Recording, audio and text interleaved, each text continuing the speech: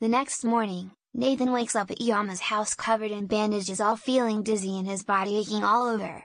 "Oh! You awake? Thank goodness!" Yama called out as she was bringing in some food for Nathan to eat. Nathan spoke weakly. "Yama? What happened? Why is my body hurt so much?"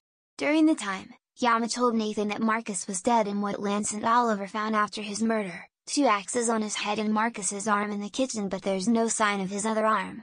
Nathan was in disbelief and despair of losing the last Hellimanop member who cares about him, and the only members left alive is Lance and Oliver. While telling Yama what really happened, Lance and Oliver enters the house to question Nathan, since Nathan was the only one who knew what happened last night.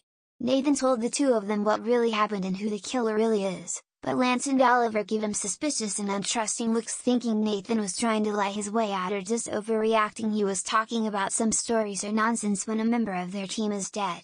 After a while, Nathan was released from questioning, even though his confession was fully dismissed. Hours later, Nathan was on his way back to the cave until he heard footsteps behind him and he stopped. Footsteps did the same. It was the black figure again that killed Marcus and the others. Nathan starts walking again, but a bit faster this time. The footstep behind him did the same again. Nathan, now scared, kept walking faster every few seconds to quickly get to safely, as the footsteps also kept going faster, causing Nathan to finally run for his life, hoping to lose killer who was after him. After running for a while, Nathan was cornered at the same graveyard where Gustav's murder had occurred earlier. The killer stops a few feet away from Nathan, pulls out their knife, then walks slowly towards him. Nathan was frozen in fear, but then after remembering many bad times of the Frick incident, Felix's revenge, and the murder spree at the present time, he suddenly felt his fear and pain fading away, and only guilt and acceptance rushed over him.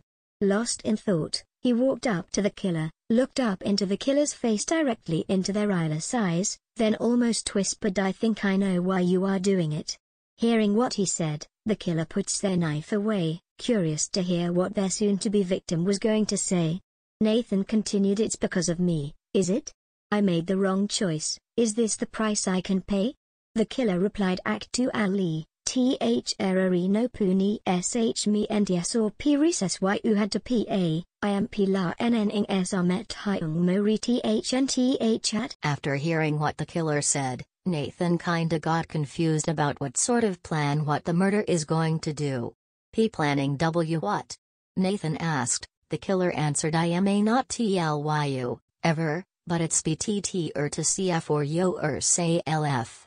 After hearing that, Nathan had no choice but to explain about what he has been through before the murder spree happened.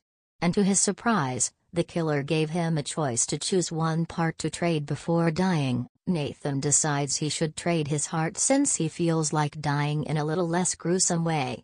After saying his last words, which is, "I'm sorry that I didn't know or remembered why you hurt us in the first place, I wish I can choose better," Nathan finally accepted his death with open arms, and the killer uses their pointy claws to stab him into his chest, killing him and ending his traumatic pain.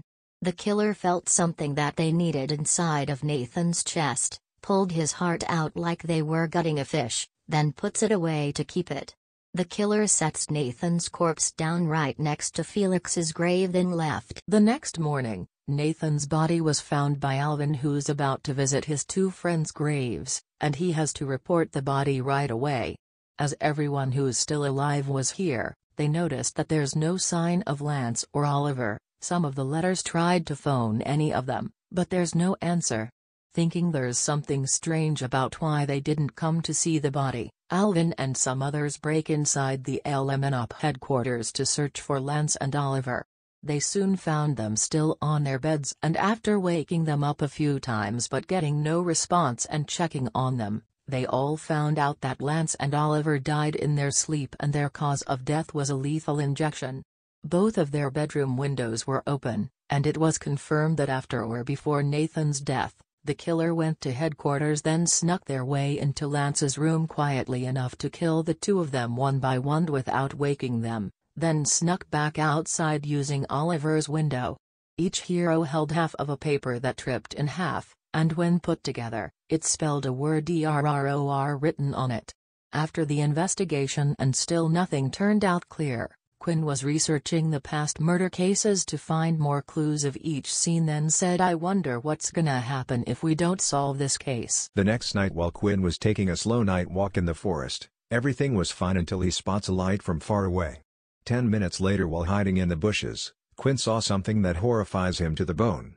It was the murderer again, chanting at an empty spot of the forest. The bloody circle with a pentagram/5-pointed star on the center was painted with blood on the ground, and some body parts that terrified Quinn the most were placed on all 5 star points, while one of them was on the middle. The body parts was the killer collected were Marcus's left arm, Gustav and Nathan's hearts, Uriel's right side of his head, Roy's eye, and on middle of the star lay Theodore's lifeless head.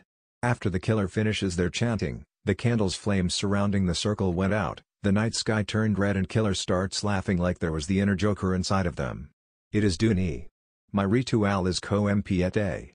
The killer cried in joy and madness. Quinn was paralyzed in fear and didn't think about moving, knowing how slow he is when he tried to run. That is when heard rumbling noises from above. Quinn looked up and saw a huge red meteor crashing through sky, and as it touches the ground, Planet Z was destroyed and was cracked into pieces, and everyone who there, including Quinn and even the killer, were all dead in mere seconds.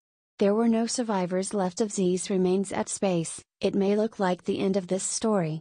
But no, it ended up becoming more than that. Killer's plan are nearly finished and something else is happening. After Planet Z was destroyed by the red meteor, something else is happening. Something big, something that what the figure planned after death. The huge curse that the figure and the red meteor had started, got activated. First, the red and black energy surrounds Z's remains, causing them to move like there's a raging tornado. As Planet Z's broken parts was all put together again, Z's eyes turned black with glowing red pupils and became bloody. His teeth grew sharp and his gems turned blood red. Then it all went quiet. Planet Z has become an E.X.E, as the sky at space turned dark red and sun turned pitch black.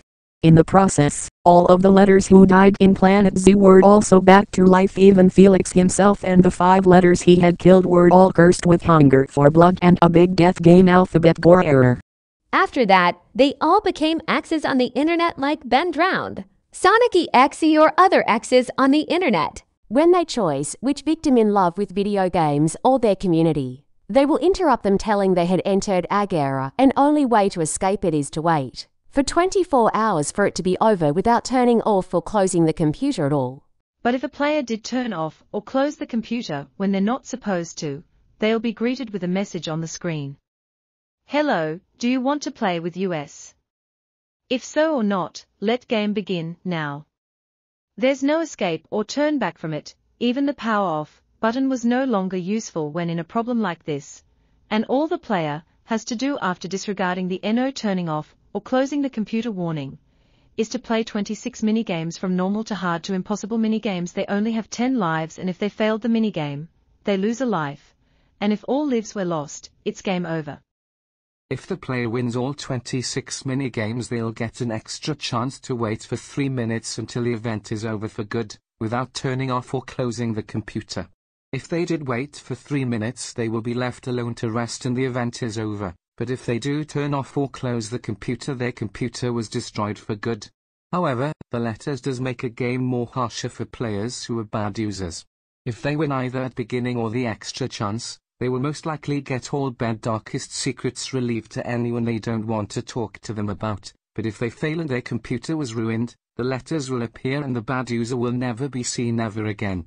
And the secret message on the ruined screen appear and said, "Now you know all of our ABCs. We have become a nightmare. No one ever finds or heard about this message at all after the disappearance of the bad player, but it has remained a mystery cause it is never heard but sometimes widely assumed."